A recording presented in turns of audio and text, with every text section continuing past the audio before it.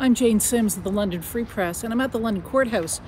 My first time here since March the 16th, when things shut down for the first time because of the pandemic. And on that day, Melissa George and Daniel Cavanagh were supposed to start a jury trial. They are both charged and have pled not guilty to first-degree murder in the death of Ray Beaver, who died on October 2nd, 2017. Now, today, 6 months later, here we are. We have had jury panels called, and they are picking a jury for this case that's supposed to last for 2 weeks. Whole new ball game here at the London courthouse in terms of picking a jury. We have the jury panels assembling on the ground floor, properly physically distanced. We have the trial that will be happening up on the 14th floor, and we have a public viewing area on the 7th floor. There are all kinds of health and safety protocols happening here to make sure people are safe.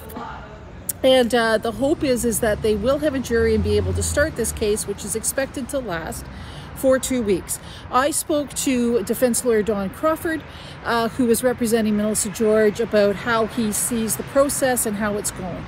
I know we are in different times, Don, but this is extremely unusual. Do you think that this is an effective way to pick a jury? Well, I hope so. I mean, it's the first time in 50 years at the bar I've had this happen. All the juries I've picked over the years.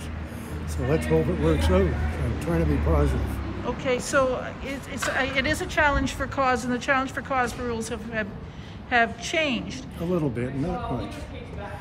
The judge now decides whether the challenge is correct or not. One of the things that will be happening as well is I know that the jury won't be sitting in the box. There's only going to be about 4 in the box, is there not?